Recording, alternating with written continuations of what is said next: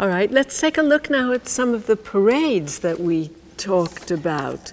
This one, the one we're looking at here, is a relatively early suffrage parade, still with carriages and with banners that refer to the children. What can you tell us about this one? Right, mothers, children, pure food. You can tell partly because this is not a regimented march the way some of the later parades are. You can tell that it's early for that reason. They're kind of scattered, and they're still making the connection, which never quite died, but was very strong at the beginning of the 20th century, that women deserve the right to vote because they were in charge of the family welfare. And so all the legislation that they were aiming for and which came to pass about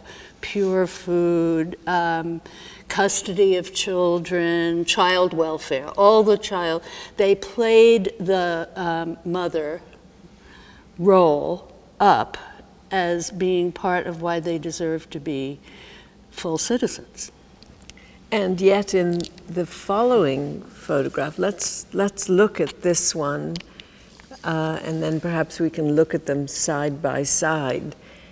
This one looks like a much more regimented parade, and people seem to be dressed uniformly. And yes. So here is the equestrian brigade at the front of the parade, became more and more common. There's one woman on a white horse.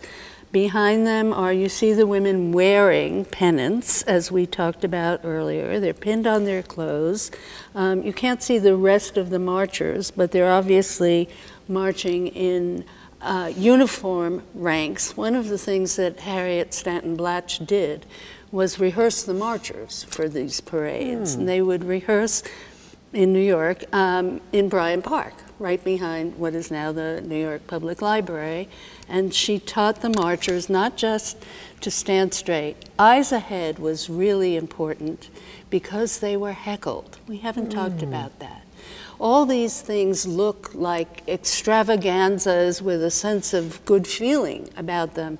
But in fact, all the moments when suffragists moved into the public view, they were not always met with applause. They were often harassed. And so along the sides of the parades are people who are either hissing them, or when they're on street corners, they're getting things thrown at them. And one of the important things about marching in a parade on Fifth Avenue, which this is eyes ahead.